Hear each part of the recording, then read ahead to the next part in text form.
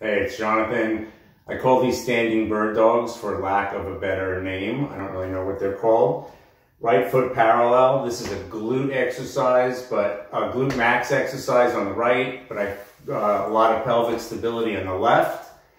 And the pelvic stability on the left comes from lifting up the left foot and ankle and keeping it in line.